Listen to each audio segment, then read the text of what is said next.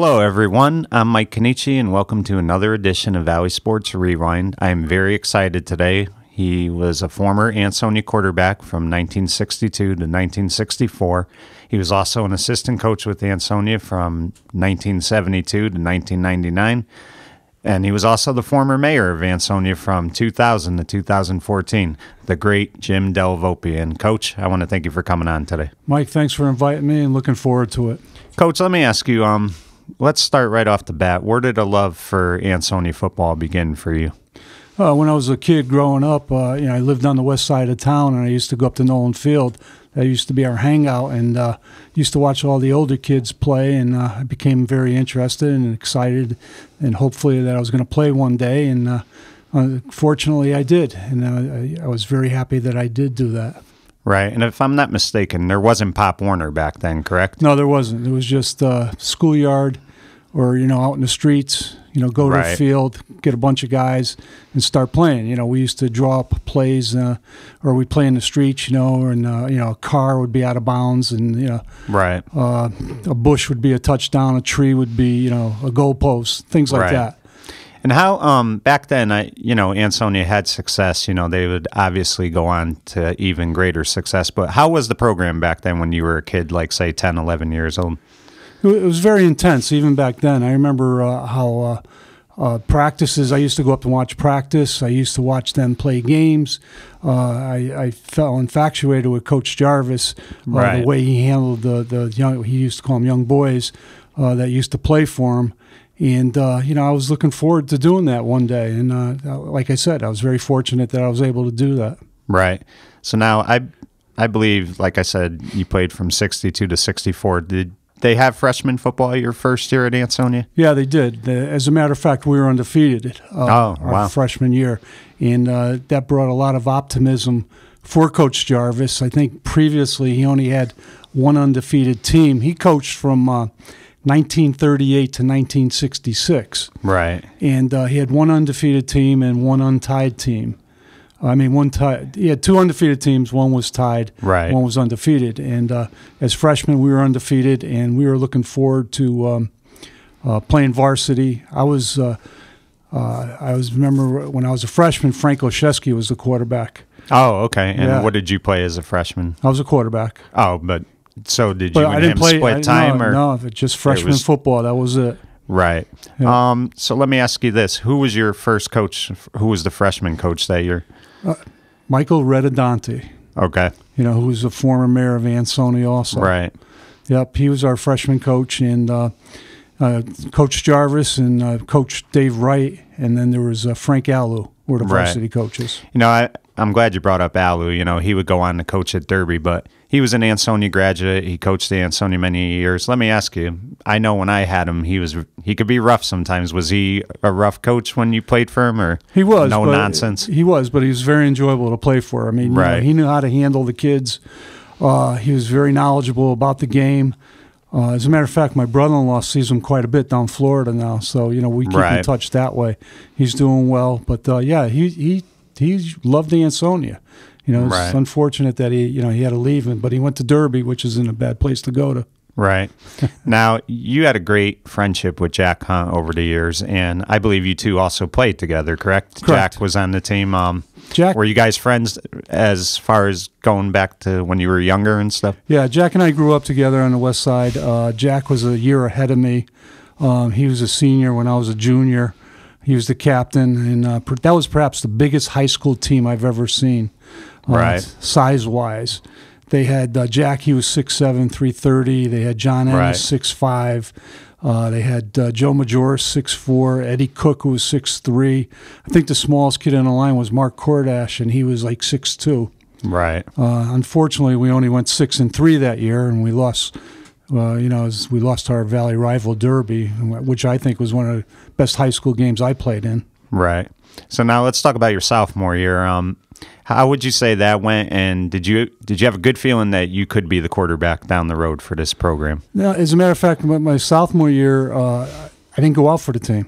Oh, really? No, I concentrated on basketball and baseball. Right. I went out for spring, and then I went out early fall, and I said, I want to play basketball. Coach Jarvis didn't have a problem with that.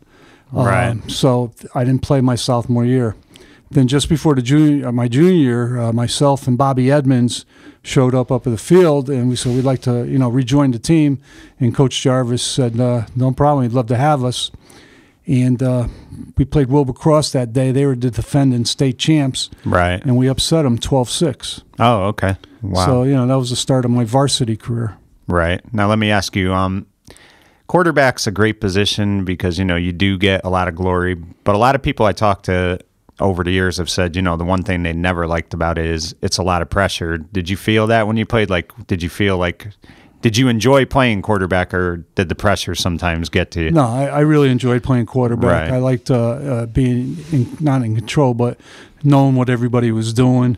Back then, there was unlimited. There wasn't substitutions like you have today. Right. You can only substitute X amount of players during the quarter. So, and basically, there was like a 6-2 defense, and so you basically knew what they were going to run against you. And we had about 15, 20 plays that I knew that we could run, and that's what we did. But it was a lot of fun. Right. So let's talk about the Derby Ansonia rivalry. Now, you said Jack was a year ahead of you, so right. I believe you played on the 65 team, right? Right. That finally ended that long losing streak against Derby up at Jarvis Field. Yeah, that was talk about that game a little bit. Jack, before he passed, he gave me a lot of games, and I love watching that 65 game. That was a great game. Just talk about how good that was to finally get over that hump. Well, it was, first of all, you had a great crowd. There was like 8,000 to 10,000 people there.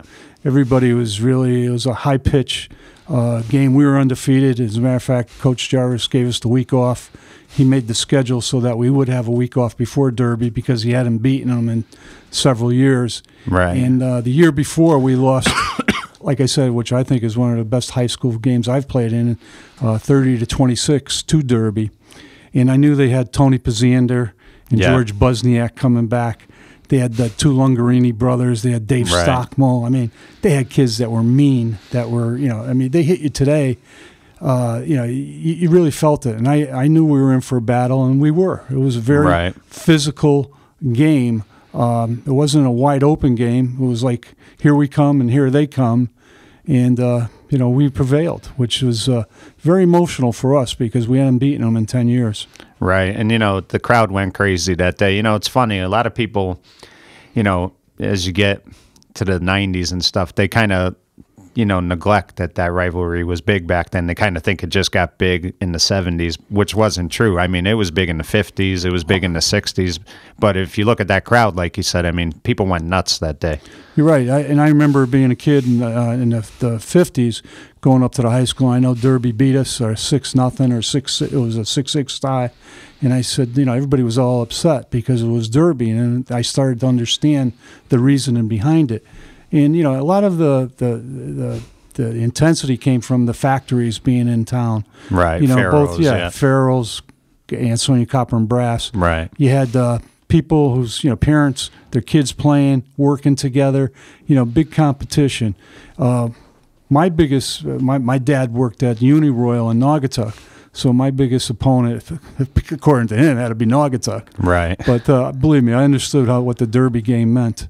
And we beat them 14-8. Yeah. I took a safety late in the game, and I think it was Dave Stockmo or somebody planted me into the fence. Oh. I ended up going to the hospital, so I didn't get to celebrate at the end of the game. But there were no cell phones, so you weren't even sure if you won the game. Exactly. Right. But I got to celebrate later on, which was a great feeling. Right. And that rivalry was so much fun, and it's a shame it's not the same as it once was. But when I would talk to Jack was very successful as a coach against Derby. I think he went like 13-4 against them, but he always would say to me, I hated them forever because when I played, I did not beat them often. So, it was definitely a great rivalry for both towns. Oh, believe me, I remember the last play of the game in '64. Whoever had the ball last was going to win because the final score was 30-26. We had the ball last. It was 4th and inches. I remember going to coach. We called timeout. I went to Coach Jarvis. I said, I wanted to run a naked quarterback bootleg. He says, no, we're running over Big Hunt. Well, we got him up to the line of scrimmage, and I look across the line. There's Charlie DeCenzo, John Cerny, Stockmel, a few other kids. And I'm saying, I don't know how Rocky Sineski's going to do it. So he gave the ball to Rocky, and we felt he got the few inches, but they didn't give it to us. And I know how Jack felt. And Boots always told us, he says, no matter what you do, you have a successful year if you beat Shelton, Derby, and Naugatuck. Right. So those 3 games really meant something to us, and we took it seriously. Right. Now, you talked about how you concentrated on basketball and baseball, and you were a very good basketball player. Now, did you play? I know you played for Boots, but did you also play for McQueenie? Was he there yet by the time you were a senior? I was there for McQueenie's first year. Right. We made the tournament. I remember going down. We played at Southern Connecticut State College. We played Lyman Hall, and we got eliminated by them, and I think it was the second round. Right. But Tom it was his first year, and he was learning. He was like anything else. He was a young kid out of college, and he just started teaching and started coaching. But it was enjoyable playing for Coach McQueenie. Right. And I know you're well recognized for football, but was there a sport you liked better than the other? I mean, did you like baseball just as much as football? I liked all 3. I think I liked basketball the best. As a matter of fact, I went to Cheshire Academy to play there. Then I went down to Old Dominion College and played down there for a couple of years, and I transferred to Central. I didn't get to finish out my career up there. I broke my ankle after I had a tryout, and that was it as far as playing. But I enjoyed basketball, and that's how I became friends with John Sponheimer. Him and I played for the Norwoods way back when, and I met John through some neighborhood friends. He went to Notre Dame. Right, and he grew up in Derby as a kid as well, yeah. As a matter of fact, I always kidded Jack when we played Notre Dame. I think Spoonie had a double-double. He had 31 points and 30 rebounds. Wow. Jack had 8 and 6. So, I always busted him off on Jack on that. So. Right. Now, before we get into your coaching career, one of the things that was interesting was when Coach Jarvis did retire, Ansonia took Ron Carbone. He had been coaching at Derby, and they took him for that 1 year. You were probably in college, so you couldn't pay attention as much, but do you remember anything about that 1 year he coached, and did you think he'd be around for a while?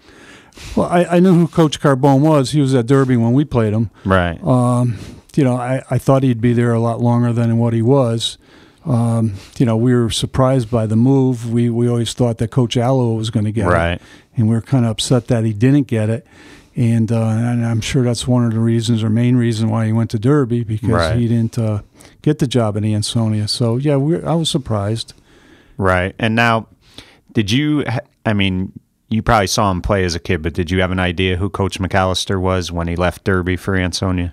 I knew who Coach McAllister was. He was a very tough he was a very tough person, and I didn't know, he was there the first few years. We refer to him as the Lisi years, because they were 2-7 and 2-7.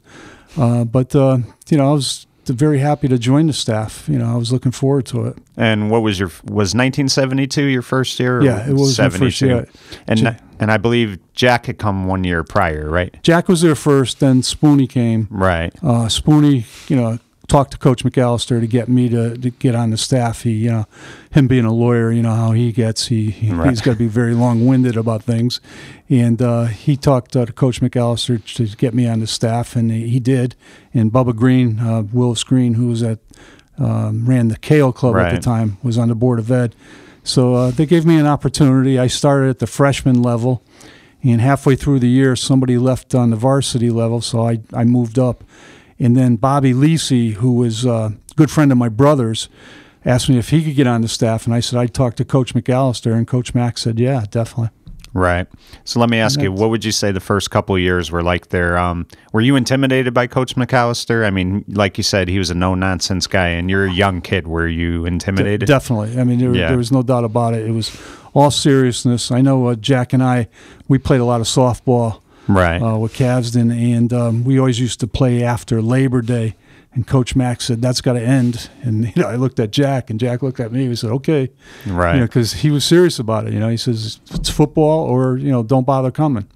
So we made our decision, which was a great decision. Right. I had him on the TV show not too long ago, and he was so much fun to talk to, and he used to tell me that because you guys were so young and he was an older guy, he didn't necessarily hang out with you guys as much, but he would always like just kind of from afar watch you guys talk and stuff like that. And he always kind of, looked at it as these were like his sons. I mean, he really was like a father to a lot of you guys, correct? Yeah, definitely. I mean, we feared him, Jack, John, and I, and Bobby. We feared Coach Mack. He was just that Right. type of person. But we had a lot of fun with him. I mean, he didn't even know how to pack a cooler back then. We had to teach him how to do that. Right. What when would you say into your coaching career you started getting involved more with the offense? Did Coach McAllister kind of take you under his wing with that? How did that come about? I think it started when Ozzie came, Sandy Olszewski. Right. The first couple of years we had Roger Ings and a few other, I forget who else. But when Sandy Olszewski came, that's when we said we got to open it up. We got to start throwing the ball. Right. I kind of wish we had the kind of offenses they have nowadays. With the spread, because they'd still be talking about Ozzie, what kind of records he had. Right. I mean, he did that. I've never seen anybody be able to throw the ball like him. And I talked to Coach Sponheimer about this, so let's talk a little bit about that 76 team. First time they ever implemented the playoffs, so that was new. But one of the things that you guys had not been able to do as coaches at that point was beat Derby. You really needed to get over that hump. I believe you beat them 6-0 or 22-20 the first game, and you get over that hump. First off, talk about how relieved you were to win that game. But then on the other side of it, you have to play them in the playoffs again. That had to just be nerve-wracking as a coach. I mean, just going into Ryan Field back in the 70s, it was unbelievable. You had Gino DeMoro coming down the hill on the horse. Yeah. It was like watching Florida State. They had the spear, throw it in the middle of the field. You had guys on the chains like Joe Daddio, Jerry Mascarella, Danny DeGennaro, who would be screaming at you while you're trying to call plays in and all that. So it was very intimidating factor. And then you had George Dunn, who's a police officer. Right. He was supposed to control everybody on the sidelines. He never did. So that was just an intimidating place to play. Right. And we hadn't beaten them, and we felt we had the team to do it. And we were in the game, the whole game. And I remember to play. I mean, it was a pass from Sandy to Jeffrey Bruce. It was we call it slot right, split end curl. And that's when the post does a flag and the split end does a curl. And Sandy threw a rope. It must have went through three Red Raiders and right into Jeffrey's hand. He caught it. We won 22-20, and God, we celebrated for a long time after that one. Right. And, one thing Coach Sponheimer said was the playoffs were new, so you really weren't thinking about the playoffs, and you weren't really thinking about Derby playing them again because it was so new. So you finally beat them and you're celebrating. And what do you feel like when they tell you after Thanksgiving you got to play Derby next week? And now, if you win, you beat them twice, and that's even better. But if you lose, it's almost like that regular season game they're not going to remember. So how stressful was that? I wish I could tell you how stressful it was. I wish I could tell you what we said. But it was brutal. I says, here we are. We finally beat them after 10 years, and now we got to play them. And then we go to Kennedy Stadium, and it's freezing. And, great crowd, and we got to do it again. We didn't know if we could. Right. We felt we could, but, we said, Scott, can we do it 2 games in a row in one season? It was extremely stressful. I remember we were practicing, and, it's the end of the year. We had everything in. We're not going to change anything. And it gets dark earlier. And we used to pull cars onto the baseball field, turn the headlights on, and start practicing, keep practicing. Right. We didn't run this right. We didn't run that right. It says, we were doing a number on ourselves because we were so worried about Derby again. Were you able to enjoy it, or was it more relief when you guys won? Oh, the second time when we when we won, definitely. Right. Yeah. So you were able to, but you couldn't enjoy that whole week. No. It was just. That's the game where Mac made the call. We were in our own territory, and he went for it on 4th and inches. Right. I don't know if you remember that. Spoonie's on the headphones, and he's yelling down to me, "What's he doing?" And he said, "He's nuts." I said, "Yeah, I know he's nuts. I don't know what he's doing. He won't change his mind." And it was like 4th and 1, and we went for it on our own. I think it was 23 or 22 yard line, and we got it. And, we kept the clock running, which was which worked out to our benefit. But he took the risk and it worked, and that really started what would be like won the first of 20 championships, which is hard to believe. Let's talk about some of the great teams you coached.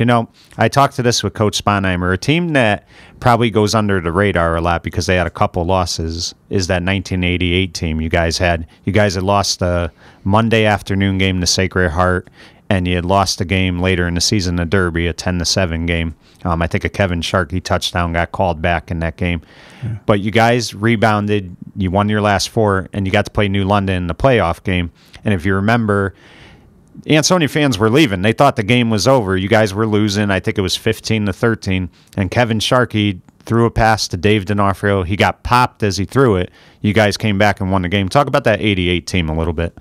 Yeah, we had some good athletes. We had Dave D'Onofrio. We had Kevin Sharkey. Franny Hendricks. Right. And all them. And my oldest son, Duncan, he was a sophomore. Yeah. And I remember us having the ball late in the game.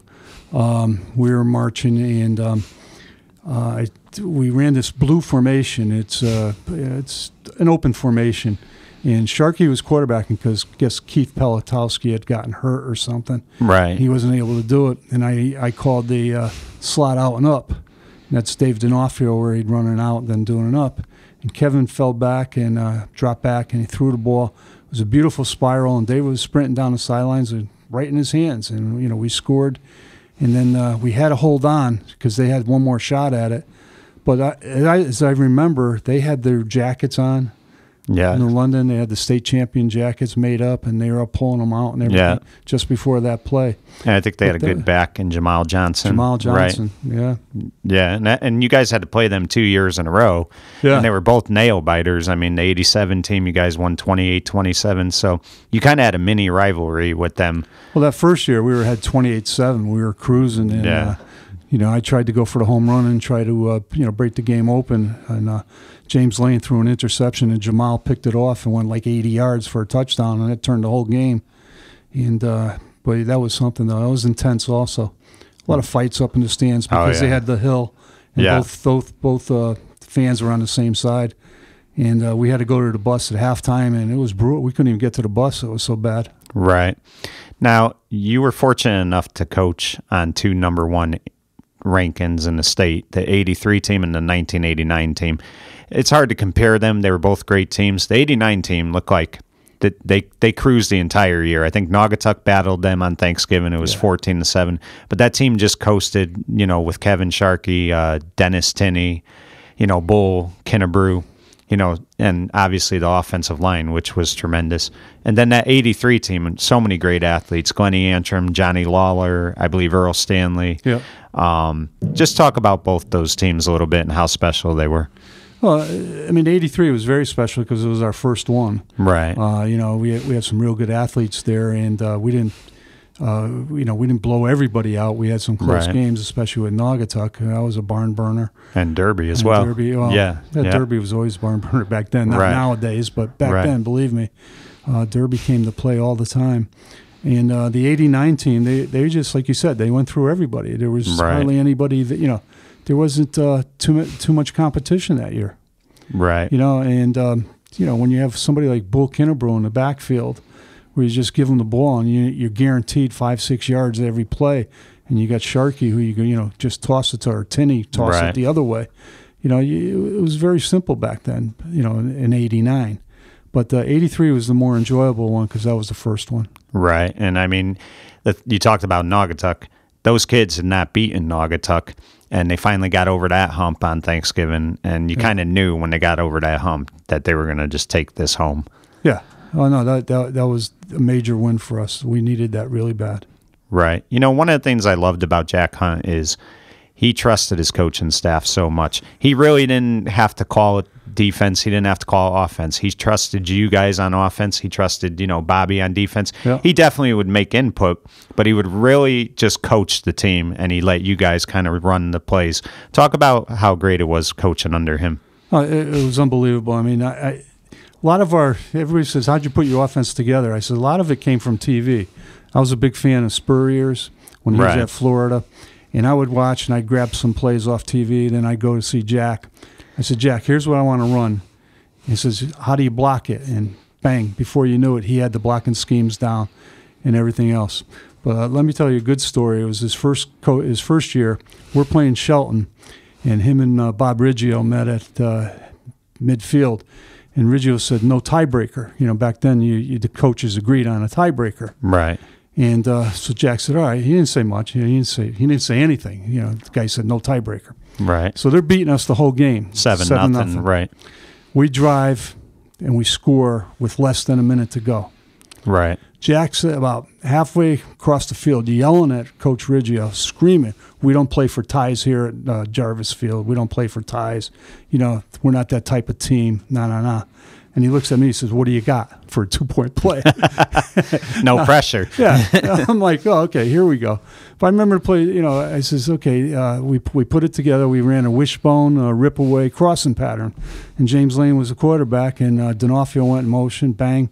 We hit it for the 2-pointer. We win 8-7. Right. That was a great game. But that's the kind of guy Jack was. I mean, you know, Jack had that much confidence in us where he'd say, you know, here's the game on the line. He said, Del, you know, go ahead, call your play. You've been working on it all week. Right. And he let us do it. But he was phenomenal at that.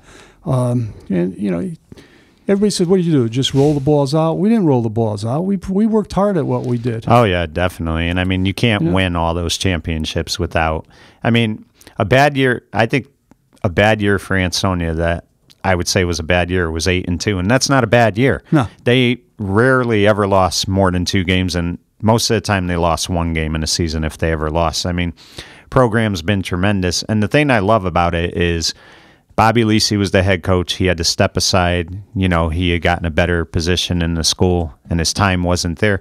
Yet he came back as an assistant, and he's still coaching to this day. Nobody had egos. It didn't matter who the head coach was. The head coach was more to just for the title, but you guys all considered yourselves coaches of this team. Well, we did. We all worked well together, and we all respected each other. The one thing I didn't agree with was back in the 80s when Bobby had to leave because he became an administrator. Right. Was they hired Doug Morrell out of From Brantford. Right. You know, I agreed to stay on the staff. I don't know if Jack did or not. Jack, I think, left to watch his son go play. Yeah, that's right. Yeah, because he was at Miami. Right. But I said I'd stay, and you know, so we came back in the fall because Coach Morrell said that he wasn't going to change anything. I said, listen, we got a good system going here. Let's keep it that way. And he said he would. He comes back in the fall. We come back in the fall.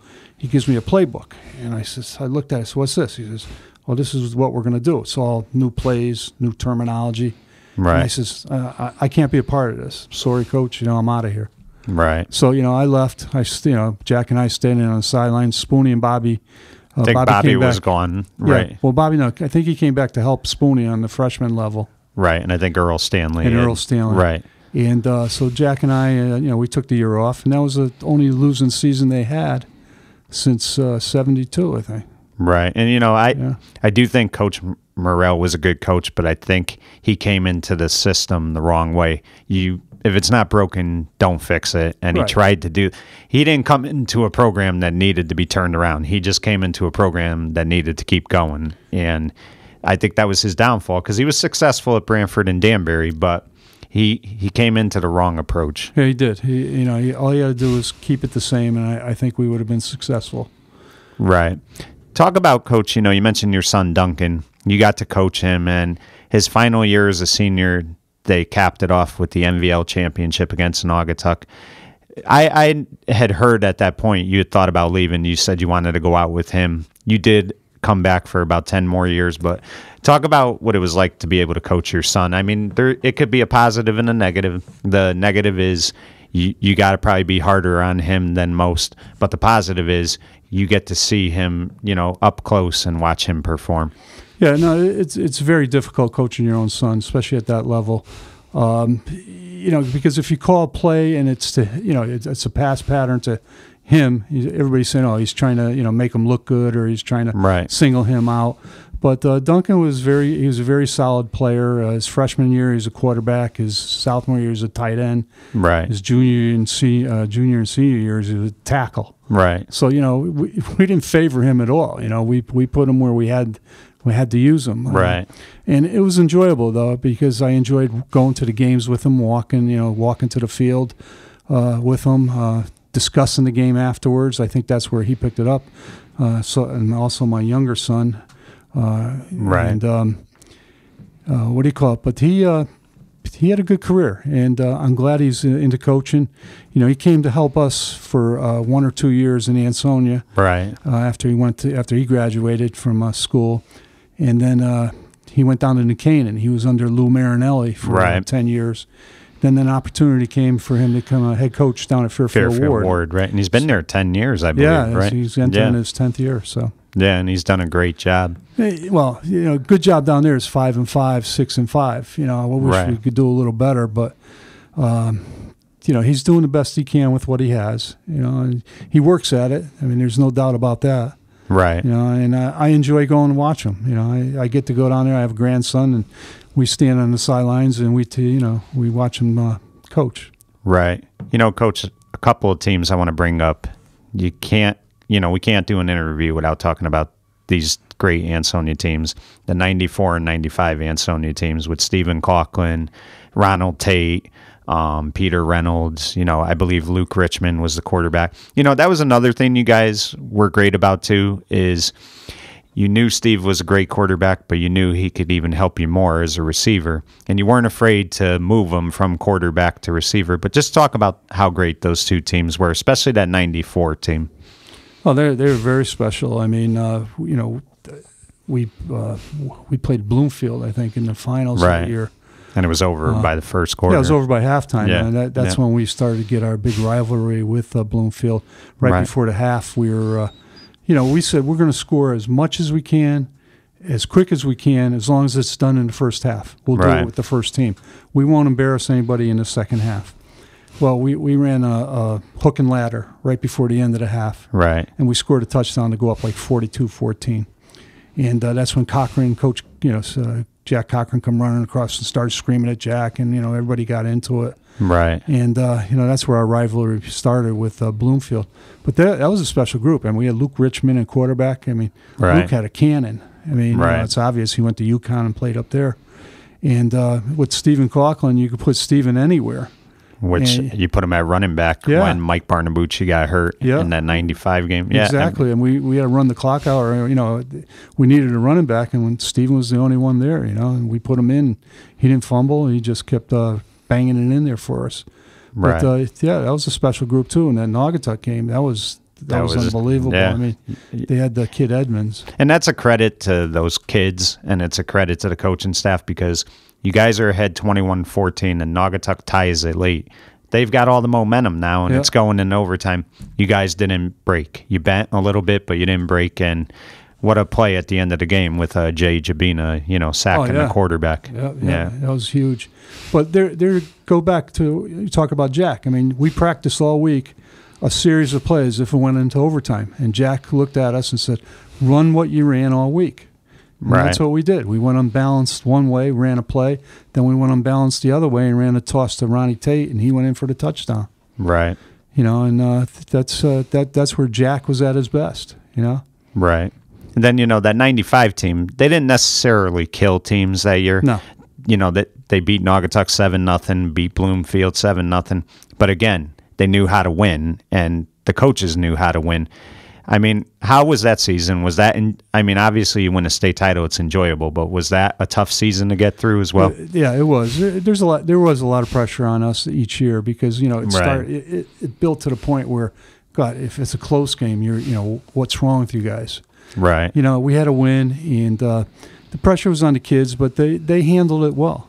And I remember playing Naugatuck. We started the game, first series, Luke hit Steven on a slant. We go ahead 7-0. We saw this is going to be a laugher, and that was the final score. And that wasn't the best Naugatuck team either. No, it wasn't. We figured that would be it. And we had a struggle, and then we struggled all year. Right. It was a tough year, but we had to impress upon the kids that we had to win. Just listen to what we're saying. Right. And we'll get you over the hump.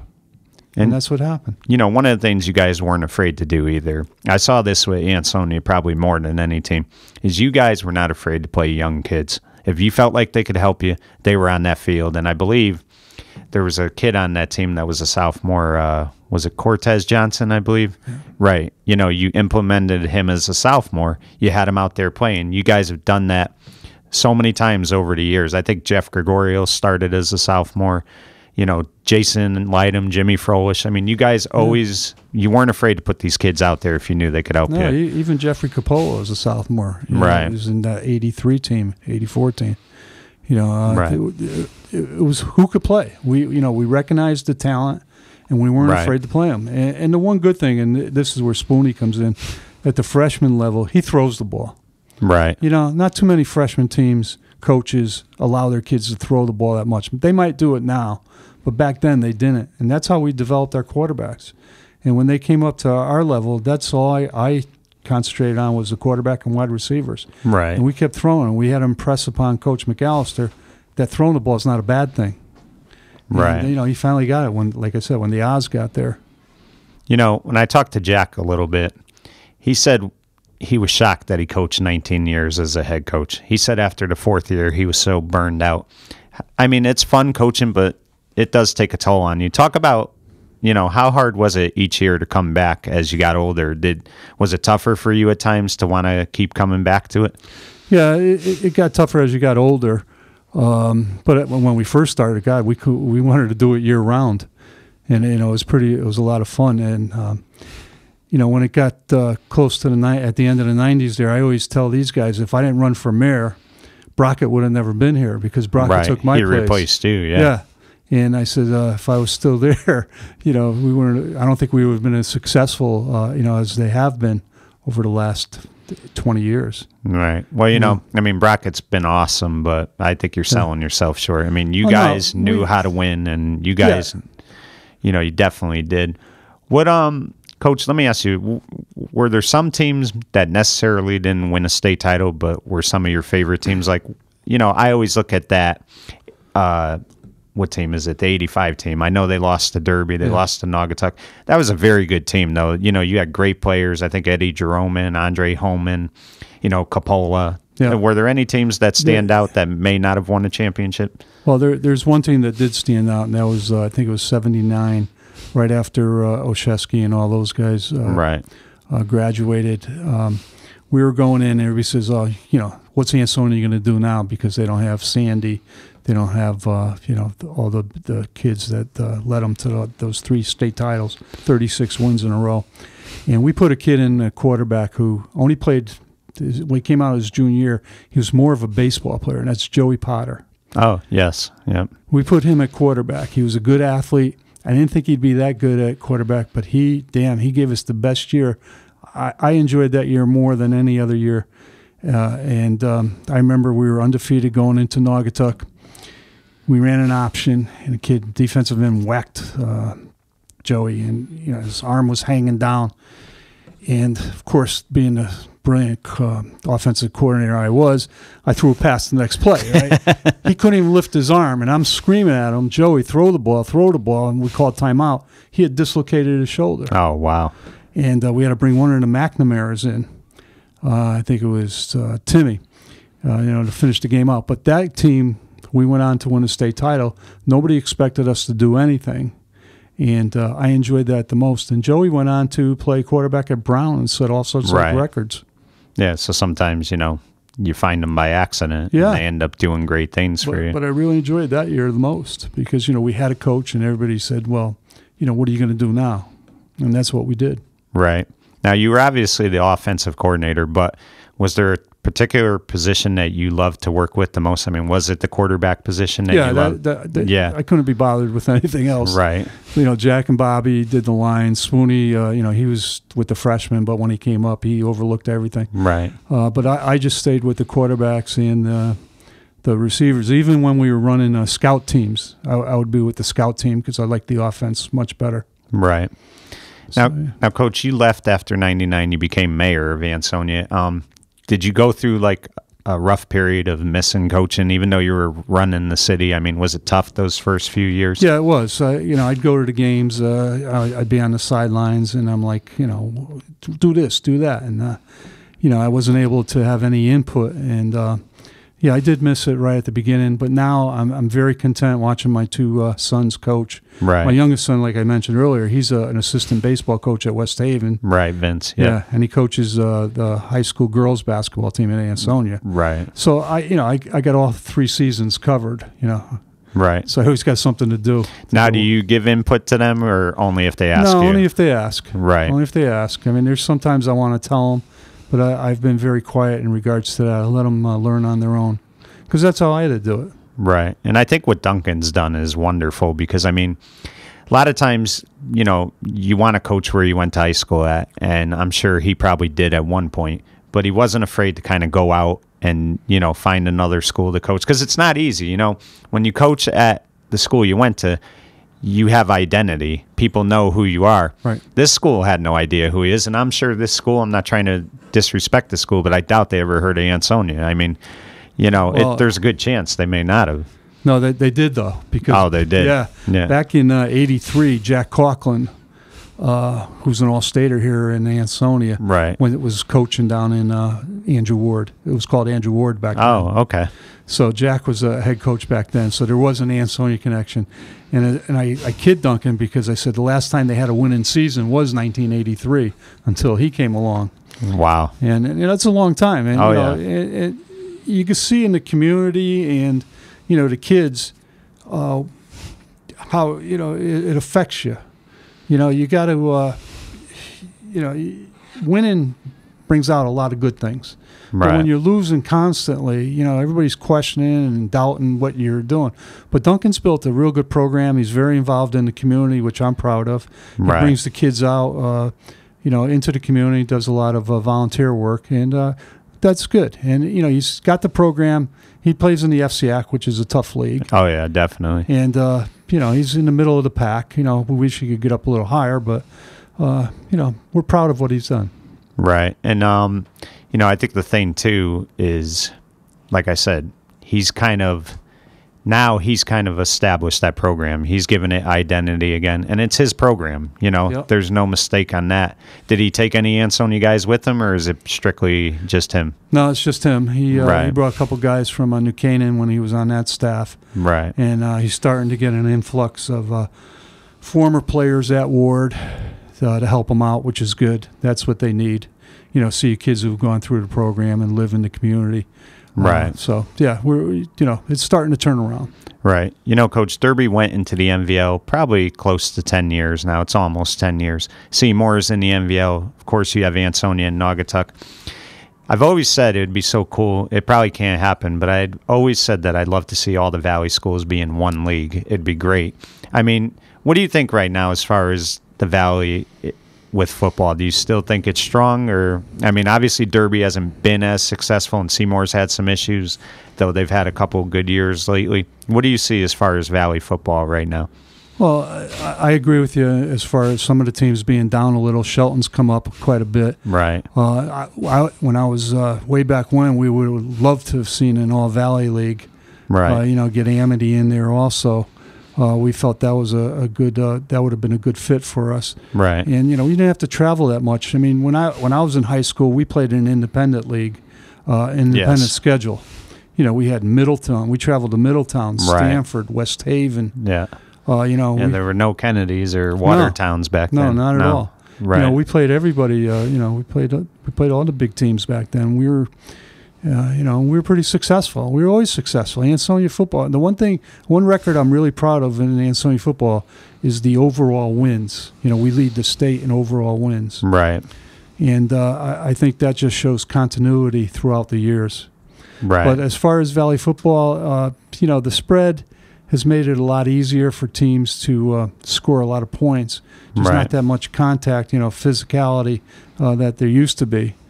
But the Valley, there's still tough football. It's still tough football. Right. And are you still able to catch an Ansonia game here and there? Yeah, I do. I try to catch the Ansonia Seymour Derby, or can't go to Thanksgiving. I go to Ward Ludlow. Right. And I was surprised at the crowds they get. It's an inner city. Oh, it's pretty good. Yeah. I think, like anything else, crowds are going to come if you're winning. If you're not winning, it's going to be harder. I will say, though, it is kind of, sometimes it's depressing to see when you see Ansonia Derby play.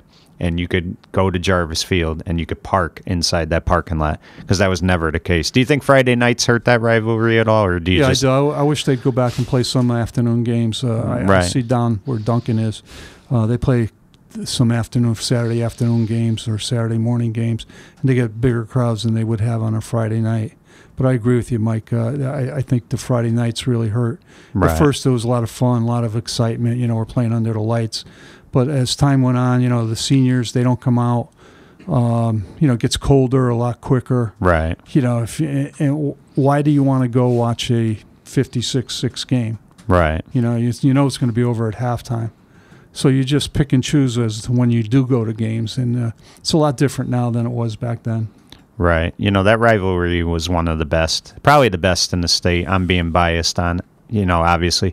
One thing I really thought was cool, though, as much as Derby and Ansonia both hated each other, you as coaches had a great relationship with their coaches. I think you guys are real good friends with Charlie DeCenzo, John D., Frankie Alu. So, that respect was always there. I think you both wanted to beat each other, but you both, respected how good each program was. Yeah, you're exactly right. Jack and I played with Charlie and John D. For Kasdan. Yeah. And we'd play 130 games during the summer.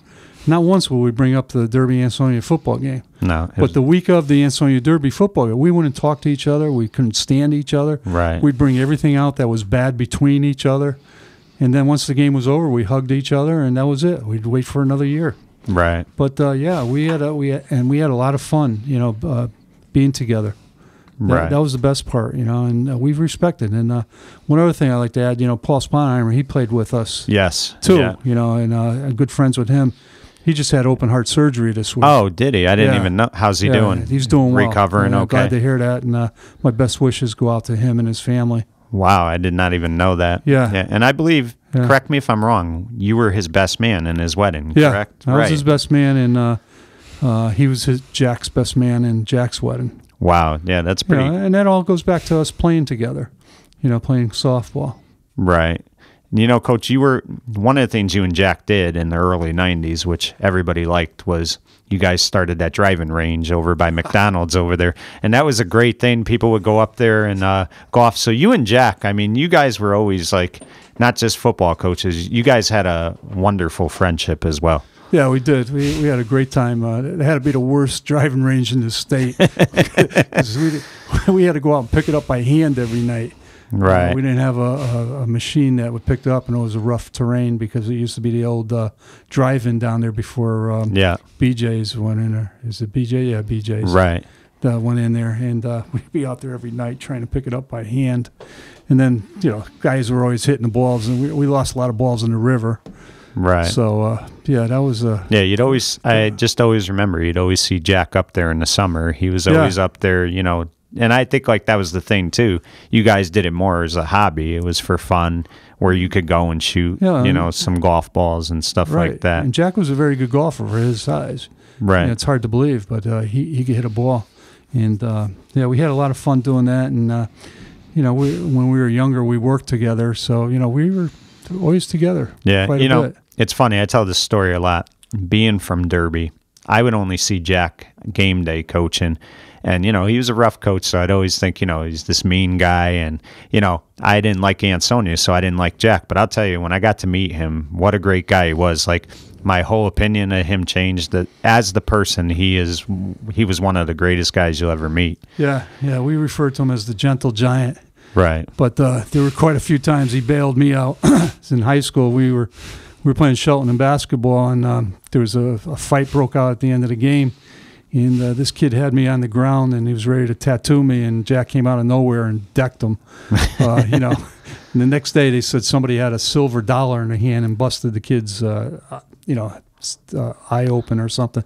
But it was Jack, and Jack was that type of guy. He was calm until you got him going. Once you got him going, watch out. That was it. Yeah. Yep. But a great guy. We certainly miss him. Definitely. Another guy you mentioned earlier is Bubba Green, and I think most people that were around Ansonia know what he meant to Ansonia, but I don't think people today realize the impact he had on Ansonia. Having that KO club for those kids was one of the best things those kids could have, and that guy just loved Ansonia. Yeah, it was a great place. I mean, that's where the kids can go. If they had no place to eat, Bubba would cook some fried chicken for them. And I know every Sunday night he baked a turkey because I was one of the first ones up there to get that. But, all the kids would congregate there. They learned how to play cards. And you guys would watch film there, correct? Yeah, we watched film there. We built an indoor swimming pool. We had a sauna. Right. We had a whirlpool. We had ping pong tables. Everything was there for them. We had weightlifting in the cellar. And I was one of the original KO Club boys. So, I remember it just growing from a house being in the cellar to the whole house being ours, and we just added on it all the time. Right. And, I mean, he would also tape every game for you guys. I mean, back in the days where, you had to do it with the reel-to-reel, he did it, and he did a phenomenal job. I mean, all those games that they have online, that was done by him. I mean, he really just was all about these kids and these coaches. Yeah, he did it for nothing. I mean, it was his love of the Ansonia kids. I mean, he grew up here, and he felt invested in our program, and he did such a great job. It was just such a great place. It added to the aura of Ansonia football. Right. It was a great place for our kids to go. I mean, we would, where's you wanted to know where somebody was, you'd call the KO Club, and he was there. Right. And it was just it was the right place at the right time.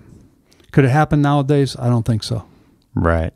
What was the biggest thing you got out of coaching? I mean, you were part of 12 championships, which is tremendous, but what was the thing that was most enjoyable for you? The most enjoyable was my friendship with Spoonie and Bobby and Jack and Coach Mack. Right. I enjoyed that the most. Being with them all the time. It wasn't just during the football season either. I played basketball with Spoonie, softball with Jack. So we were always together. We'd always go watch our kids who played.